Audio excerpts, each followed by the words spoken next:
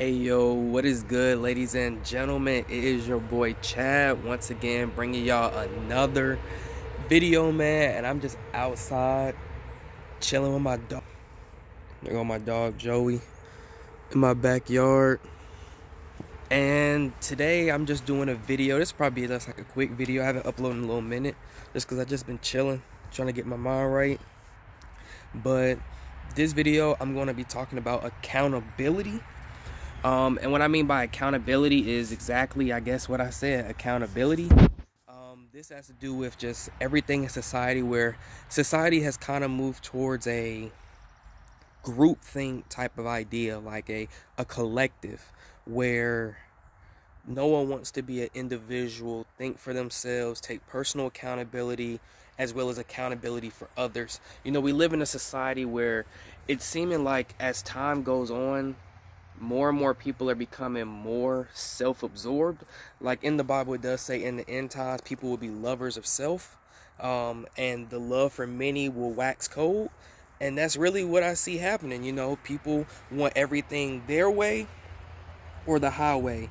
Either you know, agree with them or you don't. And you can see that it's starting to take a toll on society because there's no, like it said, love for each other. People don't, you know, agree to disagree anymore. People don't want to have conversations. People don't want to talk to each other, figure out how the other person thinks, why they came to this conclusion, hear the facts, hear the truth. They'd rather stick to their truth, and this is my truth, instead of the truth. You know, there's no such thing as my truth. There's no such thing as their truth, you know, different things. It's only one truth. It's only one truth. And, you know, that's Jesus and God. But besides that, I see a lot of people also trying to default accountability to some specific category or become a victim. You know, that's the, I guess you could say, easiest example of how I've seen, you know, people, you know, not taking accountability is when it's time for accountability, they victim blame. They become a victim. So similar to how, like, if you've seen recently, Candace Owens has exposed Patrisse Cullors for, you know, basically with Black Lives Matter being like a faulty organization. They taking money, doing things with it, instead of Patrisse just being like, you know, it is sketchy, I'm not transparent with my financial resources. She claims that Candace Owens is harassing her, trying to use right-wing talking points, trying to be a white supremacist, and she's black. And it's just like, yo, where is the accountability when it comes to the abortion issue, right? Everybody may not agree with me, but when you are going to lay with someone else, you already know in your head there are consequences to this. You can have a baby, you may get, you know, STD, you may, you know, just different things may happen. And that's just something that just comes with it, because there are consequences to our actions, and we have to take accountability for our actions.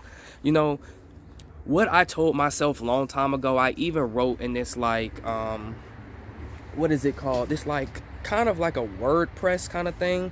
I had wrote an article about how I'm gonna start living my life intentionally, meaning that every decision I make was going to be intentional. So there are no regrets behind my decision. It's no, well, actually, you know, this person did this to me, or, oh my gosh, you know, I didn't think this was gonna happen. I'm gonna just resort to being a victim. No, I told myself that I'm going to be intentional with every decision I make, so that way, hold on a second, my stuff is like ringing in the back, the little symbols right there. So yeah, I told myself I was just going to be intentional with every decision I made, so that way I can have, one, no regrets in life, and two, I'm the one who made my decision. So if something goes wrong, or if I messed up, or if I did something to someone and it had consequences, I know that I'm the one who's accountable for that, and I'm fine with that accountability. Also, like for these YouTube videos, I'm gonna say what I'm gonna say.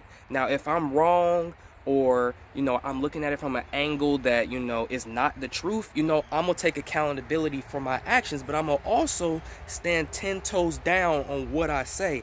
I'm not gonna go back and apologize for what I say, you know, unless I disrespected someone or did something that does need apologizing for. but I'm gonna take accountability for what I say. And that's what I mean. A lot of people don't say what they mean. They say things, but they don't stand behind it. And it's like, you need to take accountability for yourself and just own up to everything you do. Like I said, I'm living my life intentionally. When I do something, it's intentional. I know I'm doing it. I'm conscious I'm doing it, and everything like that. And this slick reminds me, I from time to time see this girl's tweets that I really like. She's kind of like a conscious tweeter, where she brings up very good arguments, right? And she had a tweet that says, her name is For the Life of Amy, and she says, the reason why people have a hard time taking accountability for the things they do is because they do things without a conscience. Anyone who consciously makes decisions is never afraid to take accountability for what they do. And to be honest, she's exactly right. Those who, do things with no conscience, their conscience is seared, as it says in the Bible. They just do things just to do it. They don't know why they do it. They don't know that they were programmed after, media getting to them and different things like that, of just doing things just to actually do them. And a lot of people, if they sat back and just took the time to say, why do I do the things I do? They would realize, like, man, I have been tricked, I've been swindled, the propaganda, the indoctrination has worked, and I need to start taking accountability for my own thoughts, my own ways, what I'm putting in my body, what I'm seeing. People would rather, like, people who get overweight, they'd rather blame the food they're eating than blame themselves for still eating the food. Like, at some point, we have to take accountability. And this kind of goes with this Bible verse. I've been reading a lot of Ecclesiastes lately, because that's just, I say that all the time, but it's my favorite book in the Bible. And, it talks a lot about being wise, and a lot about, the teacher giving his lessons. And for Ecclesiastes chapter 7, it says this, chapter 7, verse 4, a wise person thinks a lot about death, while a fool thinks only about having a good time. And when I think of fools, it's like, these are people who have no conscience. They're just out here doing what they want to do. They have no accountability. They're just living life, trying to do things on their own terms, and they just try to have a good time with it. Whereas a wise person, when it says thinks about death, we think about our actions. We think about how we have to take accountability for the things we do in life. We think about, a lot about death, and death meaning like our spiritual life, like whether we have life with God, or if we're constantly sinning and having death with him, or after we die, will we have eternal life, or will we have real death? Like, that's what it means by thinking a lot about death. But like it says, a fool only thinks about having a good time. They don't want accountability. They want to think with everybody else. They don't want to take charge of their life. And I realize that's happened a lot in society. Society has dumbed down everybody to where people no longer want to think for themselves. Like Elon Musk Neuralink, right? As good as Elon Musk is doing with Twitter, right? It's gotten to the point where I feel like Neuralink, they say, to make people smarter and give them things to do this. Now, the people who are disabled, it may actually help them. But for others, it's like they don't want to think even more. They're just going to let the technology and stuff do the thinking for them. Like, at some point, people have got to take accountability for themselves. This also brings me to, let me actually see what the chapter is. Hold on. So I found it here. Is Ecclesiastes 11:9, and it says, young people, it's wonderful to be young. Enjoy every minute of it. Do everything you want to do. Take it all in. But remember that you must give an account to God for everything you do. So right then and there, you see it says, enjoy yourself, live your life, have fun with it.